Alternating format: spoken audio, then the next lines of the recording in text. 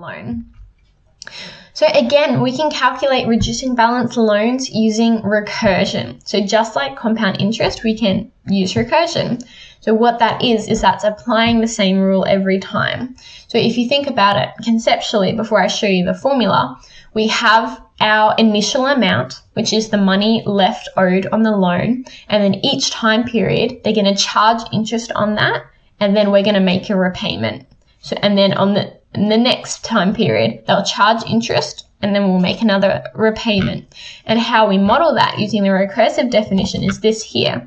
And you can see it. So the value of the loan after n plus 1 amounts of time periods is equal to the previous value multiplied by r, which is the rate at which it's growing, the compound interest rate, take away capital R, which is our monthly repayment amount, or our weekly repayment amount, or our yearly repayment amount, whatever like compounding kind of time period we're working with.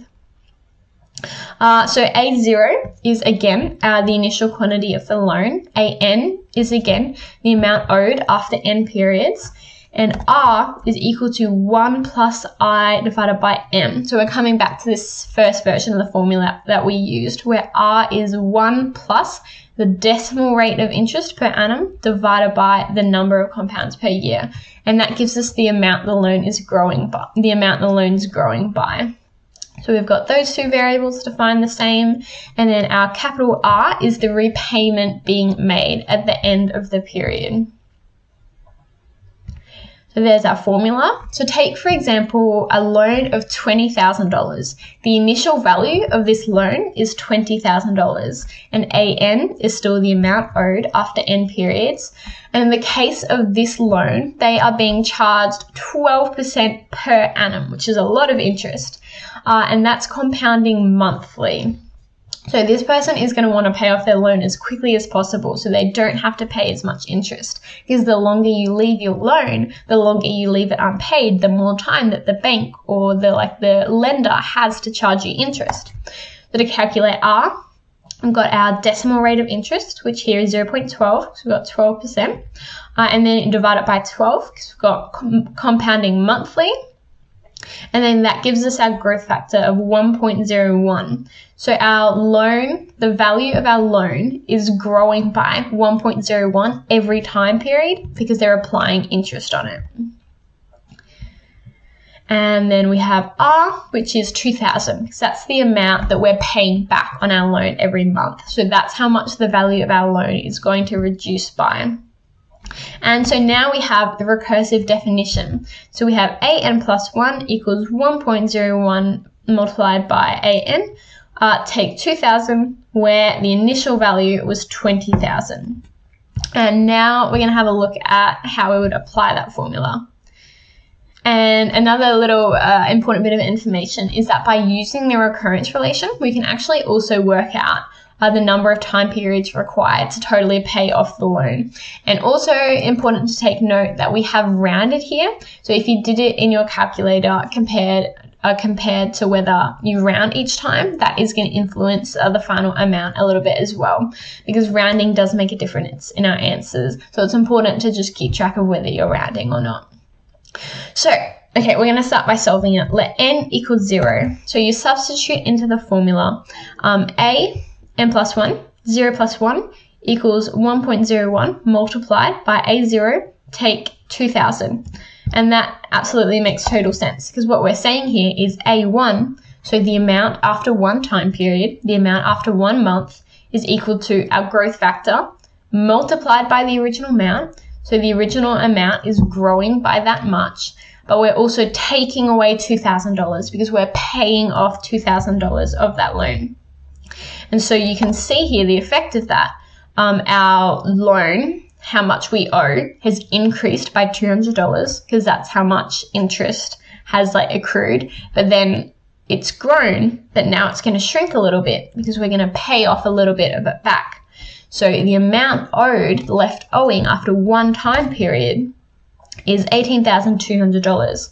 So even though we've made a $2,000 repayment, it's not $18,000 left on our loan because $200 of that has gone to paying off the $200 of interest that we've accrued. So as part of our money has gone to paying off the interest, and then the rest of the money has gone to paying off the loan. So it's interesting to note that imagine if this person had decided to make $200 repayments per month. Well, then the initial amount would grow by the factor. It'd grow to $20,200. They'd pay off $200, and then the next month the exact same thing would happen because they would only be paying off the interest on their loan. They wouldn't actually be paying off the loan itself, which is quite a trap that some people fall into when they've taken out a large number of loans. Because they might get stuck into just paying off the interest and not being able to afford to pay off any more. But that actually means that all their money is going to pay off the interest instead of actually paying off the loan. So the good news here is this person is able to make a sizable repayment every month so that the amount they owe on their loan will actually be decreasing. So then we can apply the formula again. So amounts after 2 months will be equal to the amount after 1 month grown by the certain factor that it's growing by. And then again, we're going to take away the $2,000 because we're making another repayment to reduce the value of the loan. And then that will bring us down to a value of $16,382. And then we're going to do the same. So after 3 months, there's $14,545 left owing on our loan. And then after 4 months, and then as we continue after 4 months, after 10 months, we've worked out all the way to, I've set a ... there because we've done the working out, but we've just skipped over it. So after 5 months, 6 months, 7 months, 8 months, and now we're up to 10 months. So after 10 months, there is $1,168.20 left owing on their loan. That is awesome news. They've almost paid it off. They're only left owing $1,168.20. which is lower than the monthly repayment. They're repaying $2,000 a month. So we know that this month is going to be the month that they're able to pay out their loan. But this is a step that quite a lot of people forget to do because it's a little bit tricky to think about it in your mind. But what we actually need to remember to do is actually apply interest to this final amount, because it's not like the bank's just going to say, oh, don't worry about paying interest on the last one. No, our formula still applies. It's still the amount A11, so the amount owing in the 11th month is still going to be this amount here multiplied by 1.01 and then take 2,000, except it's not going to be 2,000. It's going to be whatever the amount left owed is. So we've got to make sure that we remember to apply the interest on this final amount. So what we did here, we took that final amount, multiplied it by 1.1 to work up the last little bit of interest, and that left $1,179.88 left owing. So their final repayment, their final adjusted repayment, some questions might call it, is going to be $1,179.88. So they're not going to have to pay $2,000 in the 11th month because there's not that much left owing on the loan, which is awesome news for these people. Throughout the process, if the investment rate or repayment amount changes, we can always change the value of I, R, and R. If they said, for example, after 5 months, they changed the monthly repayments to $1,000, we could take that into account in our recurrence relation, but we didn't have to worry about that here. Because we didn't have any changes. So it was nice and simple and straightforward. But another thing we can actually work out is how much interest did we pay. So how we can work that out is we can actually work out the total amount that was repaid, and then that will help us to find out the amount of interest that we paid back on our loan. So to work out the total amount, you would work out the total amount repaid. So to make that a little bit clearer, I'll go back to the previous slide. So we can see that up until the 10th month, we repaid $2,000 a month. So for 10 whole months, we paid back, or this person paid back $2,000 every month.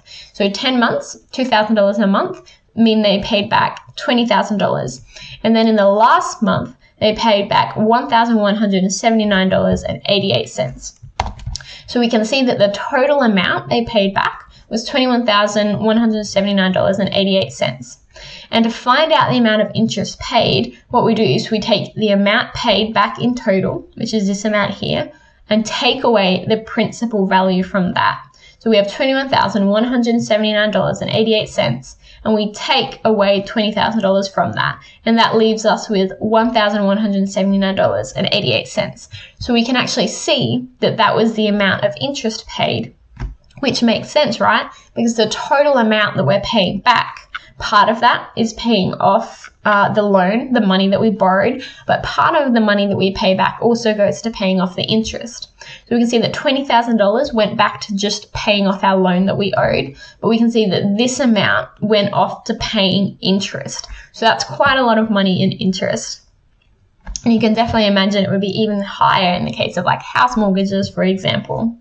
So that's how much money they paid in interest. And like I said, if you have a higher monthly repayment, you pay off your loan faster, so you actually end up paying less interest. Or if you make more frequent repayments, you also pay it off quicker, so you end up paying less interest total as well. So that's interesting to keep in mind. Oh, I think that was just what I covered. And just then, so like I said, the higher the interest rate, the longer it'll take to pay off the loan because we're being charged more interest with each compound. And also the higher the monthly repayment, or weekly, fortnightly, yearly, whatever frequency the repayment is, the shorter the time we'll spend repaying the loan, because we'll be reducing the balance quicker and we'll be charged less interest as it will be calculated off a smaller amount. And next little thing we're going to look at is when we want to calculate the monthly payment required, we actually use the annuities formula. So the formula we used back here, where's our formula? This formula here. We actually don't use this formula if we're trying to find out the monthly repayment. It doesn't work when we're trying to find out the monthly repayment. So instead, we actually use the annuities formula, which we're going to have a look at.